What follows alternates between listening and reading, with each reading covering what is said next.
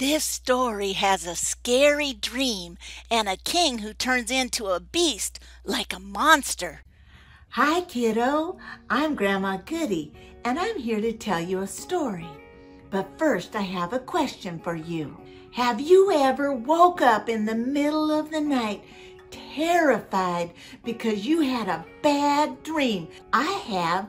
Well, this story is about a king who had a dream like that terrified him. Now you're going to want to stick around and see what happens to this king because it was so important. He includes in there a letter that he wrote to everyone in the whole wide world. Now what could be so important? Well, you stick around and you're going to see. So our story begins with King Nebuchadnezzar, who was the king of Babylon.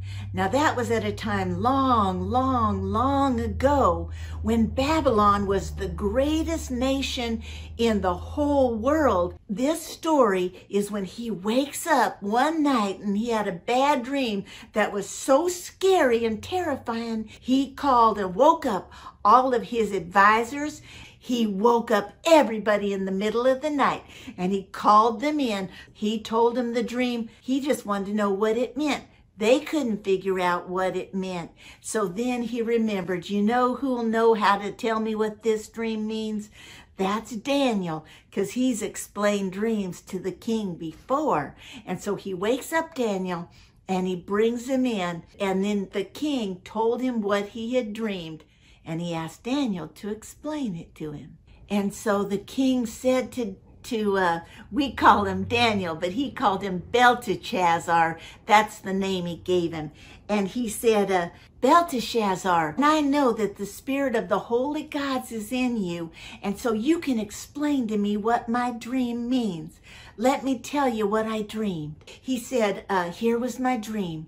I saw this giant tree, and the tree was so big that it spread out like it reached over the whole world.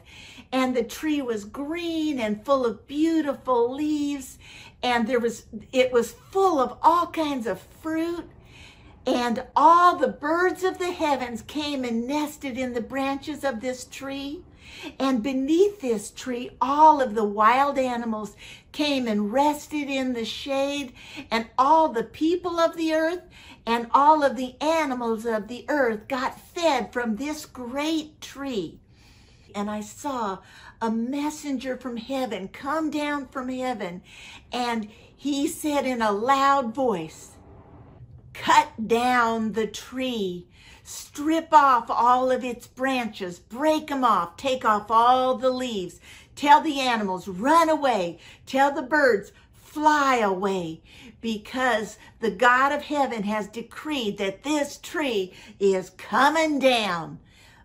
But I don't want you to take up the stump.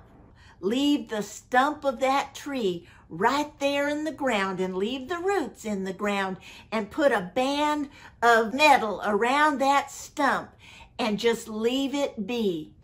And the messenger said, "Let Nebuchadnezzar be put out and drenched with the dew of the heavens. Let him be in the grass and take away the mind of a human and the ability to think like a human, and give him the mind of an animal, and put him out to pasture like a cow or something."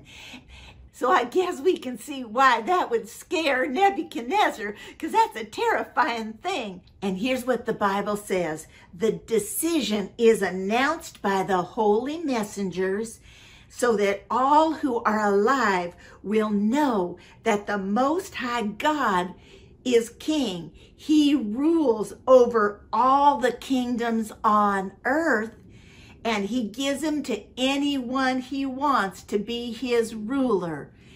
And that's the dream I had.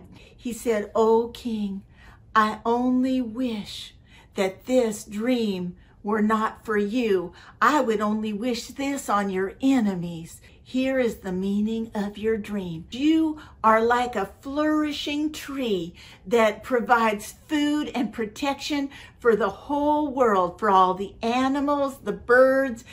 Your kingdom has provided protection and food for all the people and the kingdoms of the world. So that tree represents you, King Nebuchadnezzar. But that messenger was sent from God with a decree against you. The Most High God chooses who will be the rulers of the kingdoms on this earth. And he can decree it in a moment that whoever that is no longer ruling, but he's out there in the field drooling. Well, that's not how he said it, but that's how I thought of it. So Daniel was now upset too because he cared for the king. And he said, "Oh, King Nebuchadnezzar, please turn away from your sins. Stop doing the things that are bad and instead do good and take care of the poor.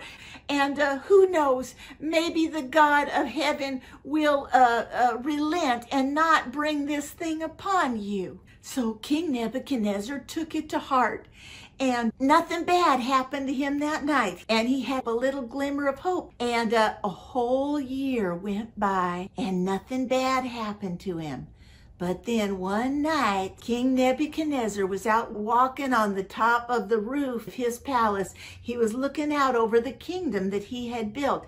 And he got all puffed up with pride. And he said, "Look what I, King Nebuchadnezzar, King of the world, look what I have done." And he was just so proud of himself. And he forgot what he had learned from Daniel. And he said, "Isn't this the mighty Babylon that I have built as a place for my royal palace? And it shows how glorious my majesty is." And while he was still speaking, Nebuchadnezzar is telling this story himself. So listen to what he says. He says, "I was still speaking when a voice was heard from heaven, and it said, 'King Nebuchadnezzar, here is what has been ordered concerning you.